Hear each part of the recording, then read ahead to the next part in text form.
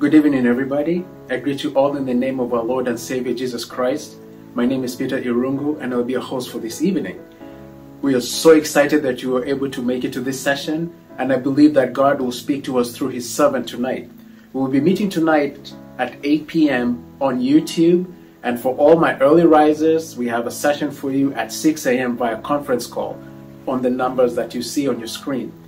Please invite your friends, invite your family, invite your neighbors, invite everybody so that we can all be blessed together. Our theme for the week is United Prayer for the Holy Spirit, with tonight's emphasis on spiritual health.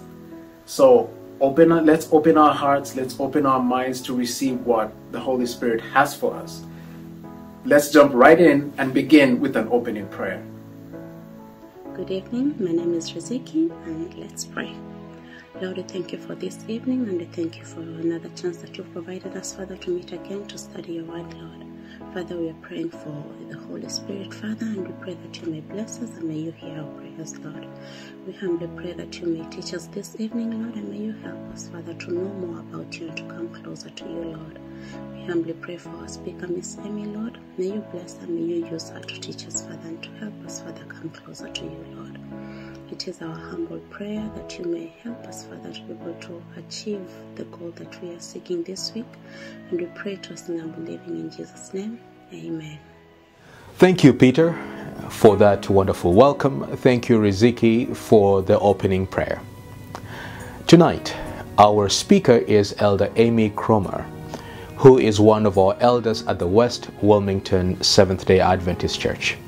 God has called her into the ministry of teaching, and teaching she does, from the youngest to the eldest.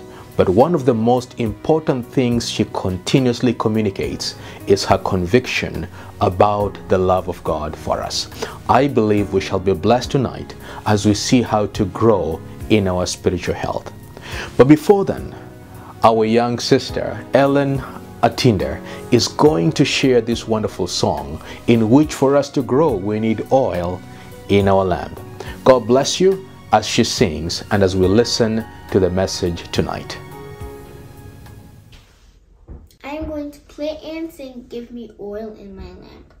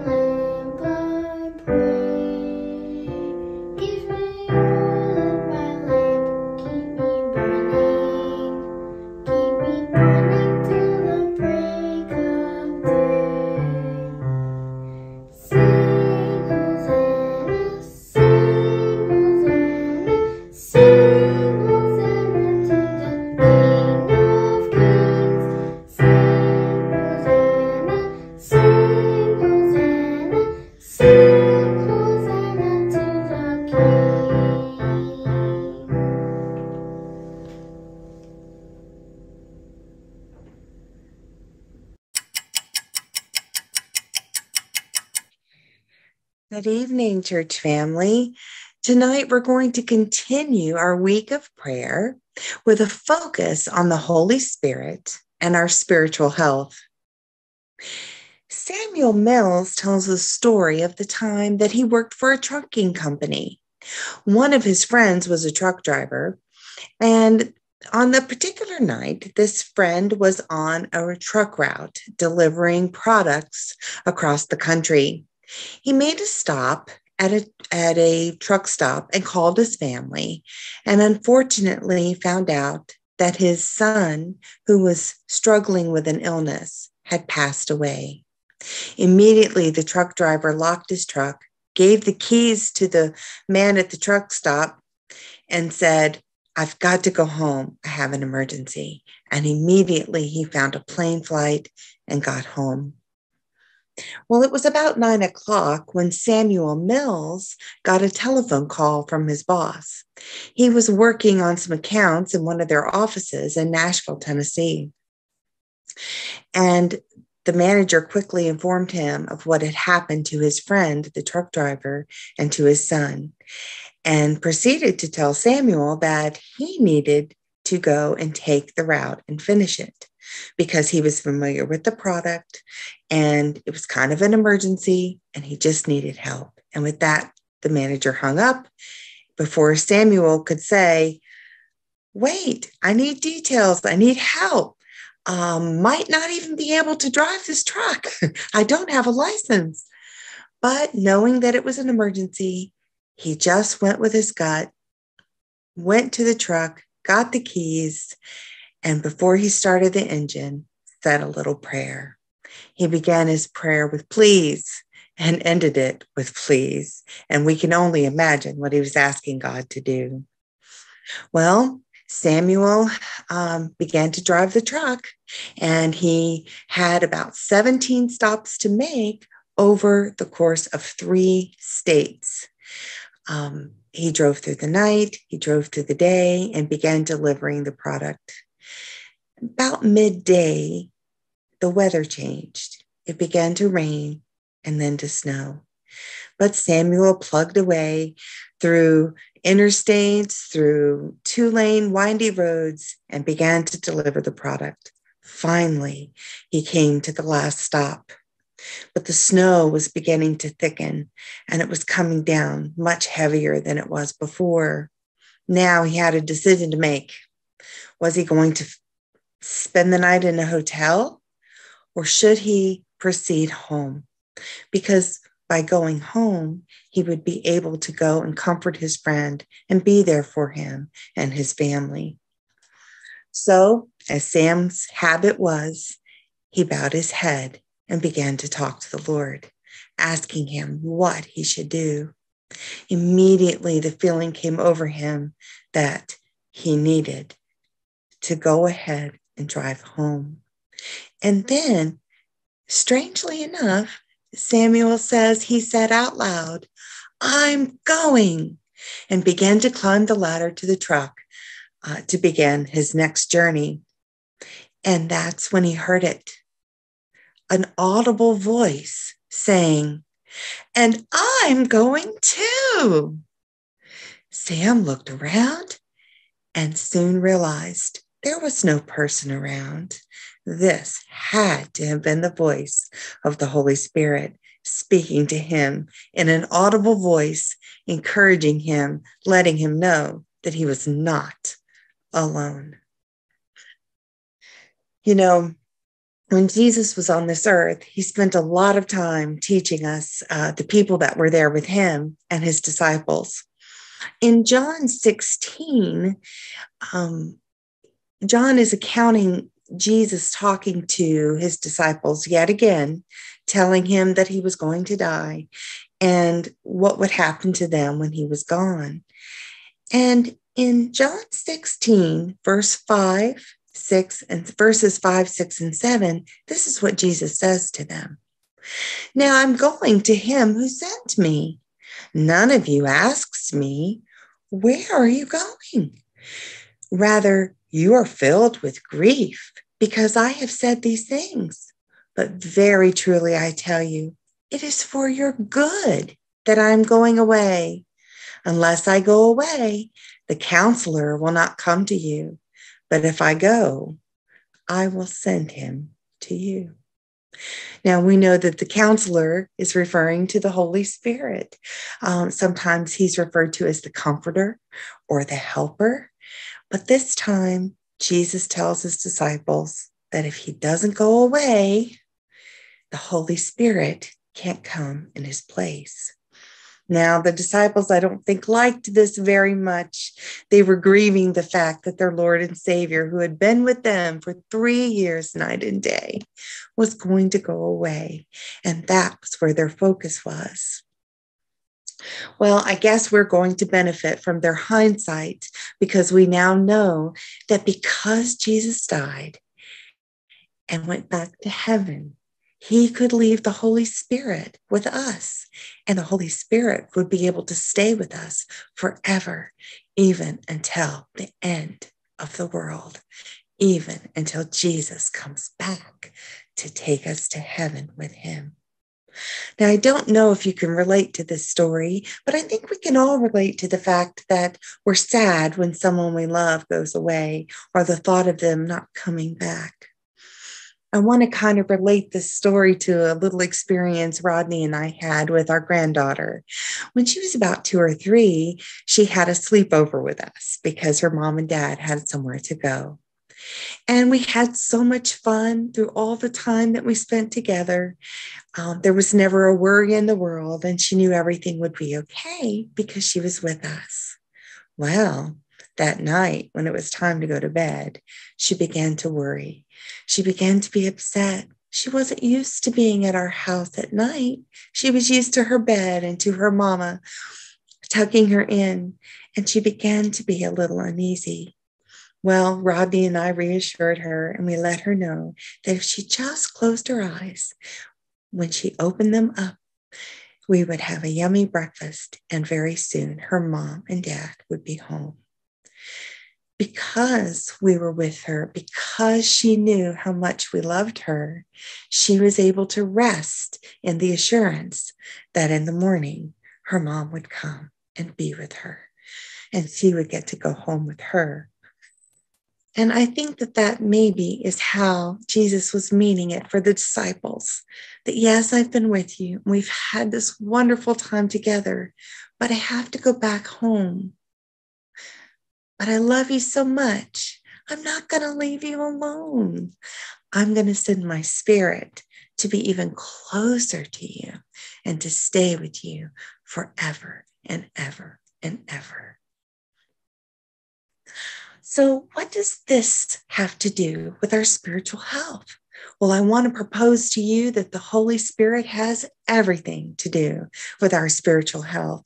In fact, the Holy Spirit is essential to the dynamic and thriving life of a Christian. Our spiritual health is rooted in our faith and in our knowledge of salvation and the gift of the presence of the Holy Spirit dwelling in us and in the hope of eternal life in heaven, where we will not have to part from our Savior again. So what do? How do we exercise our spiritual health? Well, as Christians, there's no other way to exercise our spiritual health than to build a personal relationship with Jesus Christ. How do we do it? We know the answer, I think, is through Bible study and prayer and through sharing our faith with others. So when we think about that personal relationship, let's think about ways that we can study. Let's think about the things that we can pray for and the things that we can share with other people.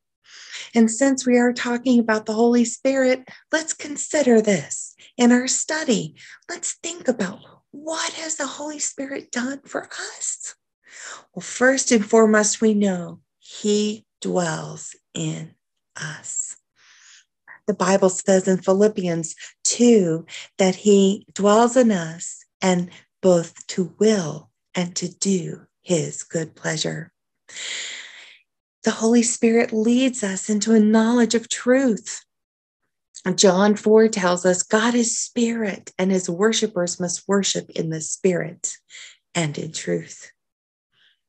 The Spirit helps us know what to pray for. Have you ever been so distraught about something or so happy about something, or you wanted to urgently pray for someone else, but you just couldn't find the words?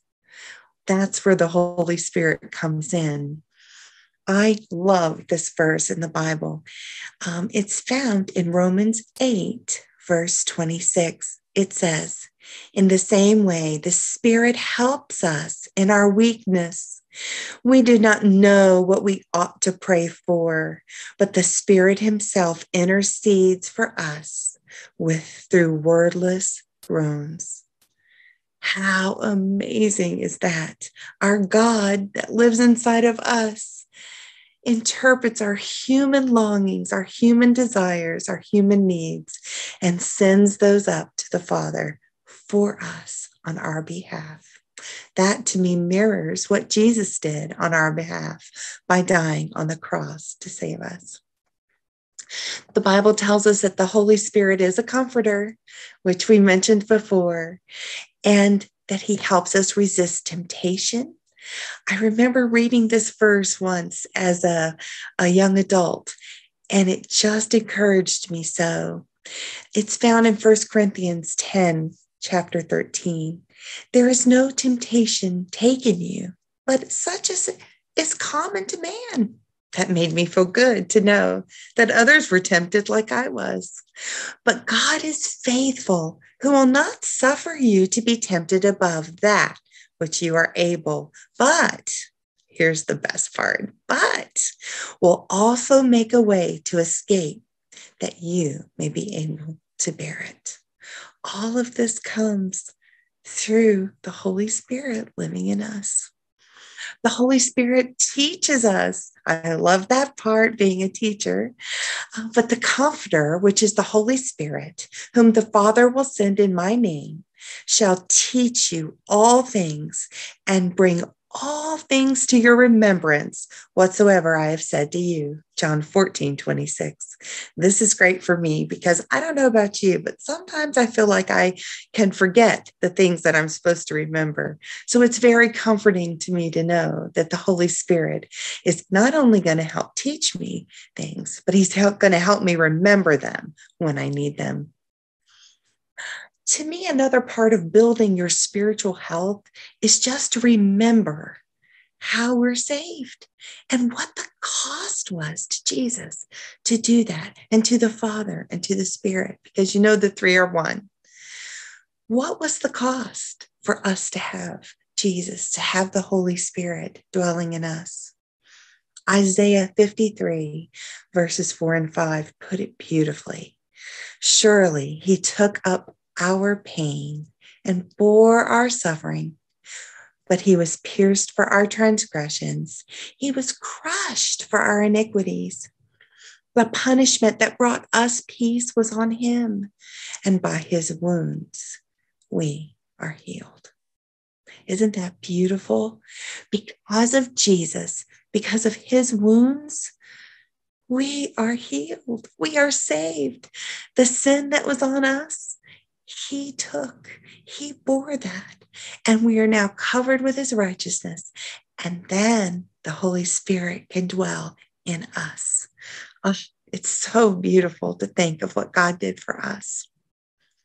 Another way that we can strengthen our spiritual journey is to remember that that beautiful gift that we just spoke about is that. It's a gift. It's not something we earned. It's not something we can pay for. It's unconditional from the great love of the Father. Romans 8:1 says, therefore, there is no condemnation for those who are in Christ Jesus. Romans 6:23 says, for the wages of sin is death, but the gift of God is eternal life through Jesus Christ our Lord. And in Ephesians 2:8, for it is by grace you are saved through faith, and that not of yourself. It's the gift of God, lest any man should boast. We can't earn that gift. It's already been paid. There's nothing we could ever do to equal the price that Jesus paid for us. Remembering that, knowing that, strengthens our spiritual health. It draws us closer to our Savior. As I was studying for this lesson, I came across a verse in Acts chapter 8, verses 20 and 21.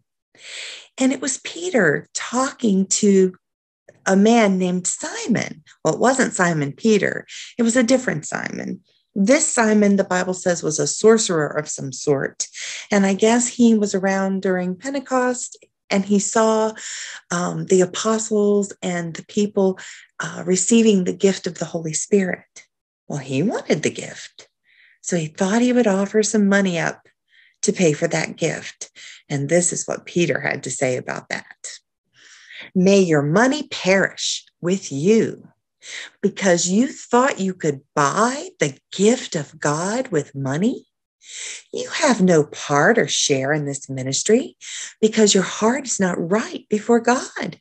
Repent of this wickedness and pray to the Lord. So even though Peter was telling him, you cannot buy this gift, this is not good, but you can repent. and you can't pray and ask the Lord for forgiveness and acceptance. And isn't that beautiful? Here, this man was a sinner. He thought he was doing the right thing. He realized that he wasn't, but yet our great God is giving him that unconditional chance as well. You know, I want to reflect back a second to John 16, where we started. We know that when Jesus promised to leave us the Comforter, it would be forever. Over and over and over, the scripture reminds us that we are not left here on this earth alone. Jesus has promised us he will never leave us or forsake us. That beautiful promise should cling tight in our hearts so that we will be encouraged through our spiritual walk day by day. We must read, we must take hold of these promises, and we must believe what they say to help our spiritual health improve. Now, remember Samuel Mills, who we read about at the beginning, the truck driver who had to make the unexpected run? Well, I read his little devotional thought, and I wanted you to hear his words about this experience that he went through and what they meant to him. He says, the gift of eternal life and the Holy Spirit for a constant companion are the greatest gifts Jesus could have given his followers. Our beautiful churches can lead us, the lost, to salvation and teach the Bible. But living a happy and successful Christian life will only come from knowing and experiencing your friends, the Holy Spirit, one-on-one. Some seem to think the Holy Spirit is difficult to get to know or is constantly watching to condemn our sins. But that's not correct. If you're a Christian, he is inside of you, closer than your breath. Isn't that neat? To be your friend in every situation. This experience was a great step in faith for me, Mr. Mills said. I will always remember being in the snowstorm hundreds of miles from home and hearing the Holy Spirit say, "And I'm going too." Brothers and sisters, we are promised in Jeremiah 29:13 that you will seek me and find me when you seek me with all of your heart. To have a strong spiritual health means that we are constantly seeking to get to know our Savior on a personal level and listening to the voice of the Holy Spirit that is dwelling inside of you. I want to challenge you today to grow your faith in God through Bible study, through prayer, through sharing your faith with others. I want to challenge you to pray each day for the Holy Spirit's leading in your life. May God bless you all, and I hope that the words spoken here today will strengthen and encourage you along your spiritual journey as you embrace the Holy Spirit's dwelling inside of you. May God bless you all. Thank you, Elder Amy. Important lessons for our growth. To spend time in that Word of God, to be able to commune with God in prayer, to be able to share our faith, to hear God's call for repentance in our own lives, and to know that yes, the Holy Spirit is a gift, and we too can be blessed by that gift. Tonight, friends, we want to take some time and pray for ourselves, but also we know of individuals in our lives who are in need of growing also in their spiritual health. We know that there's a struggle going on. It's a great controversy, a fight going on between good and evil. And we know that God is calling us to do prayer and to be able to share our faith. But before we share, we have to pray that God may do the work of convicting the hearts by His Holy Spirit. And so those 5 names, I invite you to be able to consider them. And as we listen to this song, as Brother Tito plays and sings along, take the time to pray so that we can grow in understanding of God's purpose in us sharing the faith, but also to whom does He want for us to encourage the spiritual growth.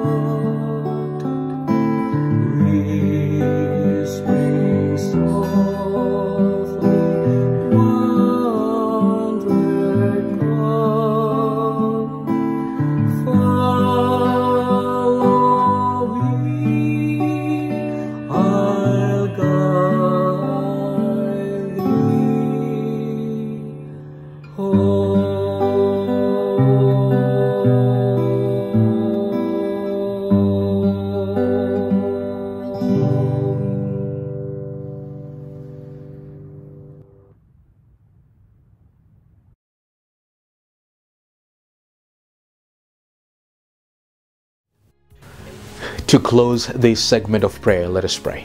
Father, just want to say thank you once again. You have heard our prayers, and Lord, you continue to hear our prayers. We desire that, Lord, in our own lives, we can grow spiritually. But also, Lord, in our families, in our cycles of influence, in our neighbors, co-workers, we need, Lord, your help, that we can encourage others to grow spiritually too. Please, Lord, bring the revival in our hearts and help us to be awakened, knowing that the time is near when Christ it shall all come to an end. I pray that we might be among the number that you have assured us of the promise of salvation. For this is our prayer. In Jesus' name, amen. Brother Peter, back to you. Amen and amen. That is such a timely message for us concerning our spiritual health. Thank you to all who have taken your time to join in on the session this evening. These evening sessions are recorded and are available on the YouTube channels of the various churches, West Wilmington, SDA, Life in Christ, and Hope Community Church. So feel free to go back and listen to the messages again and take some notes, as you'll be blessed by them. I want to remind you again that there'll be another prayer session tomorrow morning at 6 a.m. Eastern Standard Time via conference call by the number that you see on your screen. The number is 267-807-9601. I'll say it again, 267-807-9601. And the passcode is 556-325-035#, or hashtag as it's commonly known now. We'll continue with the evening session tomorrow at 8 p.m. on YouTube. Please join us again, and remember, invite your friends, invite your family members, invite your enemies, so that we can all be blessed together. Again, my name is Peter Irungu. I thank you all for joining us tonight, and may our spiritual health be restored in Jesus' name. Amen. Bye, y'all.